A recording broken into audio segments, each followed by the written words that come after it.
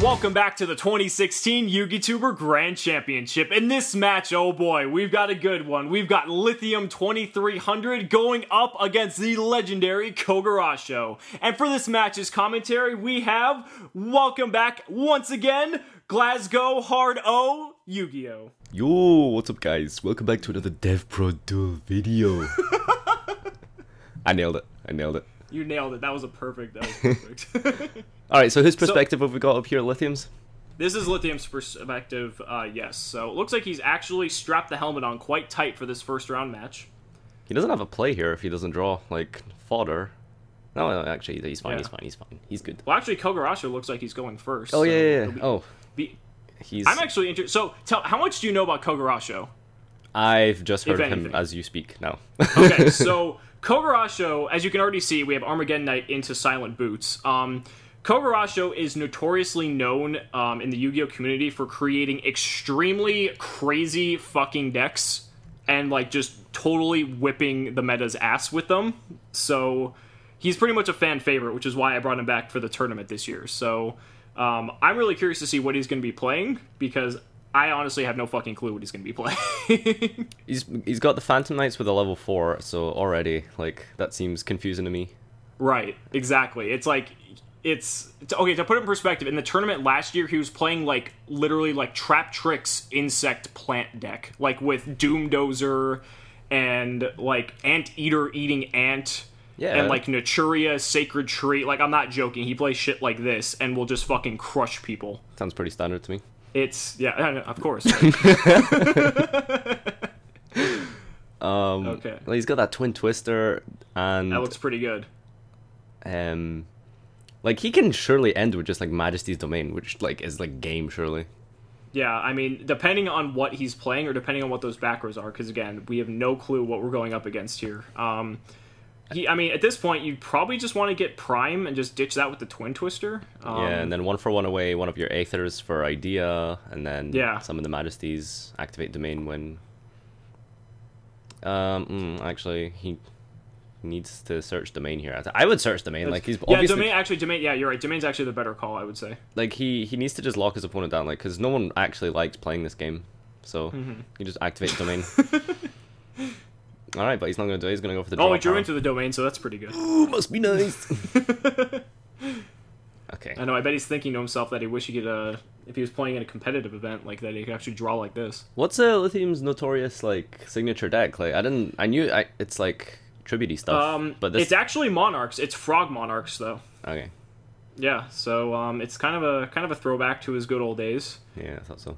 Okay. So we hit Fog Blade, which we already knew he searched off the boots, but I don't know what that other back row was, because, Death Row. Death Row's too good. Who cares? It's gone now. It's irrelevant. Yep. It's irrelevant.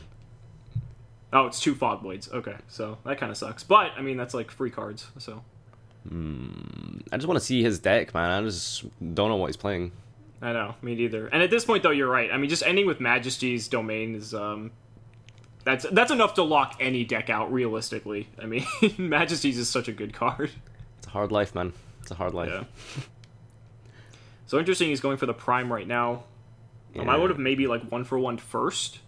Yeah, because you want to get that engine going, but I guess it's kind of irrelevant since Majesty's Fiend's going to be on the field, but you would get that deck then, at least, you know? Draw into, like, more domains and fun cards.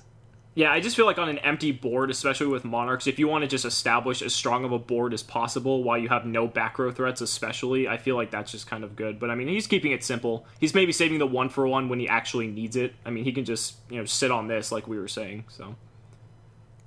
So, Kogara's got 4 cards, staring down Majesty's Domain. He's playing...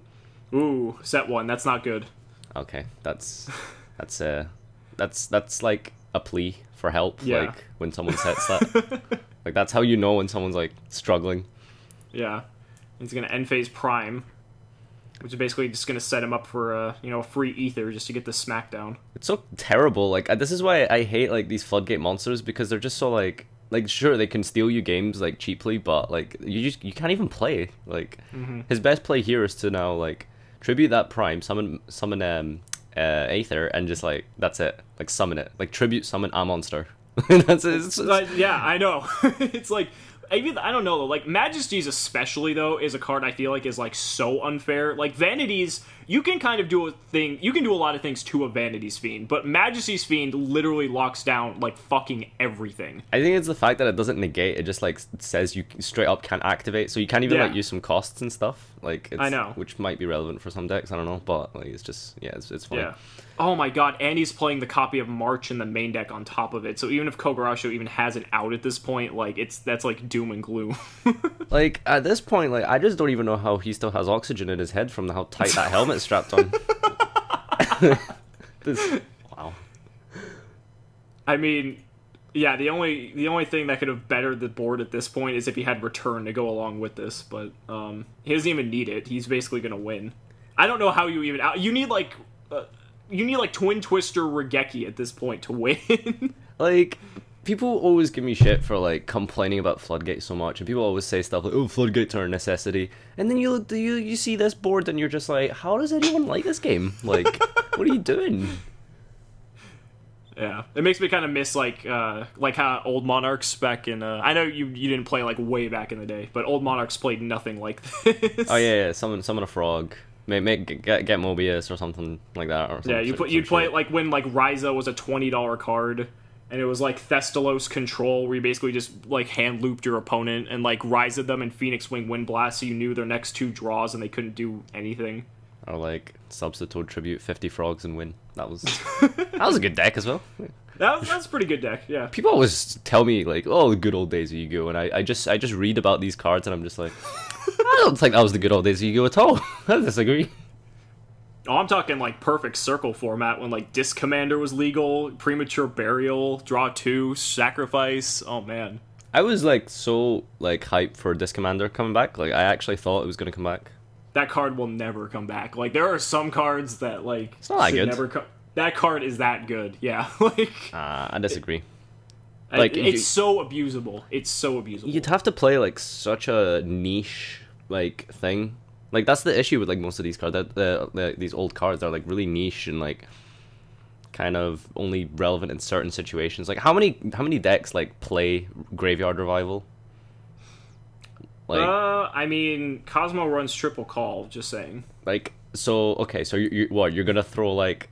You're gonna throw a Disc Commander. Random tag to Disc Commander into Cosmo. Yeah, so you're gonna throw in a Disc Commander into your Cosmo deck, like. Hey, you just said what decks play Graveyard Revival. Okay, sure. You didn't say it works. Exactly, like it just seems terrible. And anyway, as we're getting sidetracked here, he's going for game. Oh, he's got Fallblade in the Graveyard. Well, he's gonna defend himself with his only resort being able to use trap cards. So I mean, at this point, I mean, if Lithium just had a Jinzo, he would just automatically win at this point. So. Yeah, Jinzo and... Actually, Jinzo wouldn't even work, because I think Jinzo's only field. I don't know what I'm thinking. Like a spell cancel, that'd be really funny. Spell cancel. Remember when people cited that for Necros format? Remember when Infernoids had that in the main deck, like for reasoning? And you just like summon a spell cancer and you're just like, alright. I know you miss those days. Oh, nothing better than a card that says you can't play. Pretty much. It's just like... It's like being in a like abusive relationship, you know. It's like I love this game, but I just stop. Like you hurt me so much. I just want to know what Kogarasho's digging for at this point to try and like come back. Hope. Like yeah, I hope.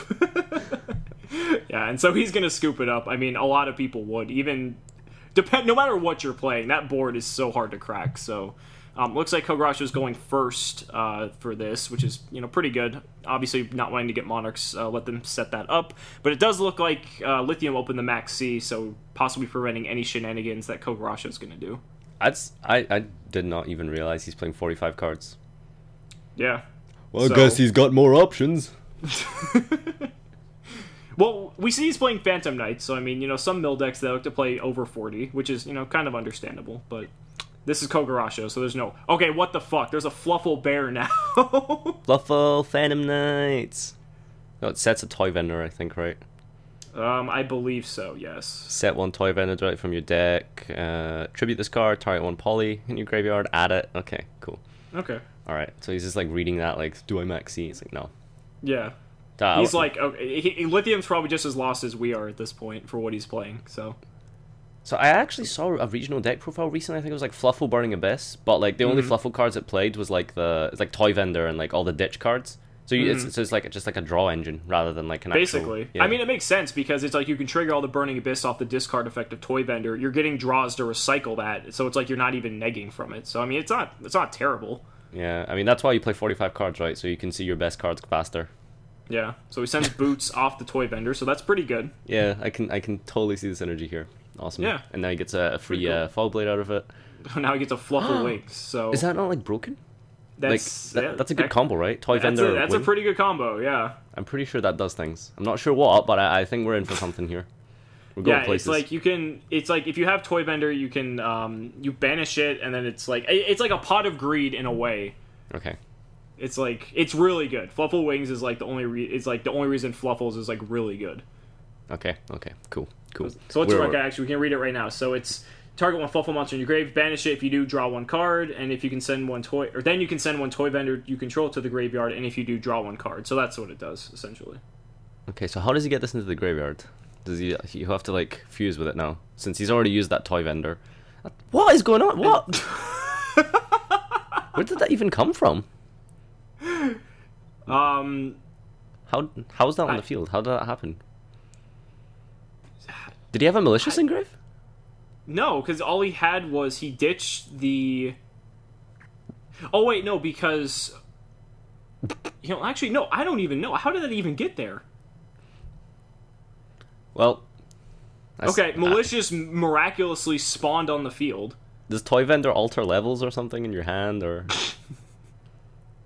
Okay, this is gonna be. Oh, right, okay, so Malicious can special summon itself if you discard? Or am I thinking of, like, Dark No. Malicious' only effect is you can banish it from grave to special another Malicious. Okay, cool. So, I'm really confused how we even got that on the field. I'll take his word for it, I'm sure it was... It's okay. I'm sure everyone in the comments is gonna be like, you two are dumb fucks. Like, he obviously got it on the field. I mean... I'm not a hero player, man. I don't know how, like, Destiny heroes work. Like, I saw them in the anime once. They seemed really fucking not... They seemed really emo, like it wasn't my thing, so I haven't read many Destiny hero cards. Sorry, boys. Although Plasma seems really funny. I like Plasma. Plasma's funny. Malicious used to be $50 back in the day, if you didn't know. Yeah, Teledad stuff, right? Yeah, Malicious, Destiny Draw. Remember when that's like a format when like Stardust was like a big deal. Like that was a big deal. Staring down a Stardust was like... even before Stardust even existed, Malicious was really good because it was just free tribute fodder for Monarchs in Perfect Circle. So I mean, it was like, hey, you get to ditch Malicious, draw 2, you get a free monster on the field for tribute fodder. It was dark, so you could just obviously dark synergy back in the day was just ridiculous. So. Oh wait, hang on, right? I'm reading Toy Vendor now. So like, once per turn, discard a card, draw one card, and reveal it. If it's a Fluffle monster, you can special a monster from your hand. So he drew with Toy Vendor. Oh, that's right. Okay. He revealed Wings, and then that let him special Malicious. I thought you had to special the monster you added. Okay, that's where I was confused. Okay, cool. Right. It's okay. All right. So now logic. There we go. Toy Vendor. Cool. So we got that Fluffle the Fluffle theory down, and okay, Lithium's going up here with that high level commentary for you, ladies and gentlemen. Yeah. We now figured it out. I mean, I'm not sorry, guys. Like I'm not used to commentating Table 500. Okay. So now, I mean, he ended with a pretty lackluster field, though, to be honest. I mean, he has Malicious, a set monster, and something we're presuming is Fogblade because he banished Boots to search it. What do you mean subpar? Like, it's level 6. That's like a big number. It's a big number, but it almost has as many stars as it does defense points, so... I remember being a young boy playing this game for the first time, like back when like the anime first came out. I mean, like everyone played back then, right? When it first came out, like when you were young, just like Monster's got more stars, man. It's got more stars. Obviously, it's better. It's better. It's better. It's just better. Okay, so he's Tenacity here. He's probably gonna like, I guess you just Stormforth Majesties here, right? Yeah, because there's no reason not to, and then you just Stormforth away the set monster because Majesties will make sure it doesn't trigger. Squeaky bum time. Alright, he's gonna... Kagaro's gonna get shit. And he has the Twin Twister if he really wants to take the minus just to clear the back row. Yeah.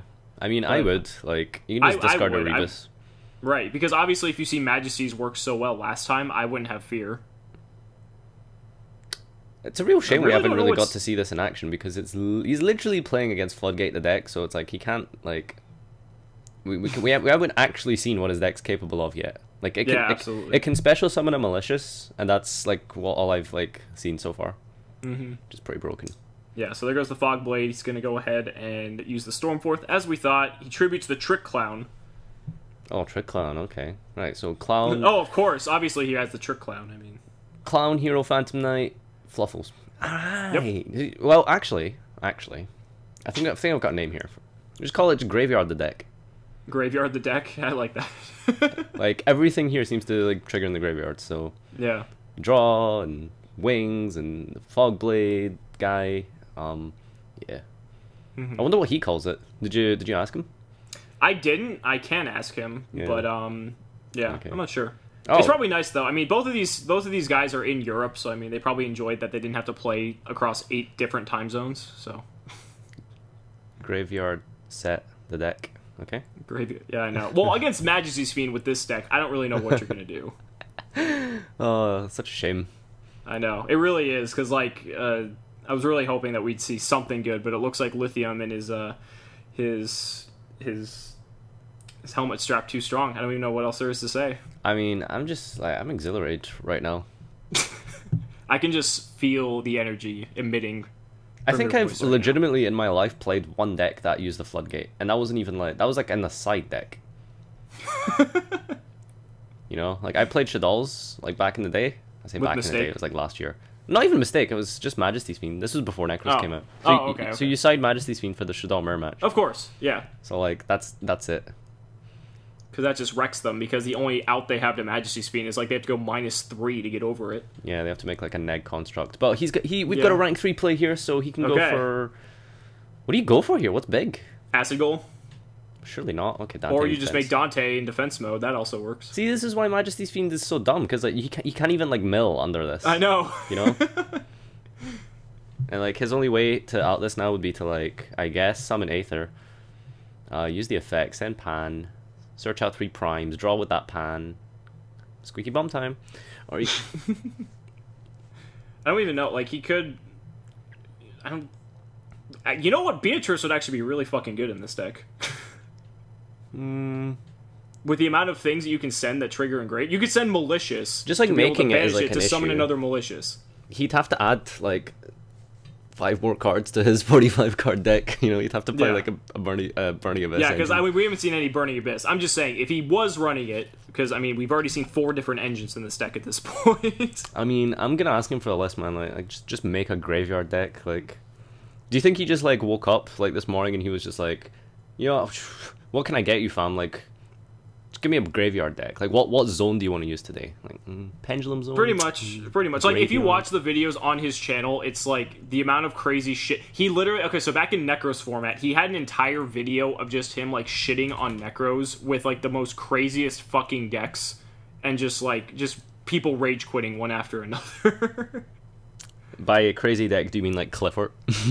No, not like it's like he was playing like so for example in that video he would play something like Mecha Phantom Beasts with Transmodify into Spell Canceller to be able to just like instant auto turn 1 Spell Canceller and then they can't play, and then backed up with like some other shit. Like, so that's just one thing, and like his videos are just like 10-15 minute compilations of like 30 different decks that he just uses to just shit on whatever the meta currently is.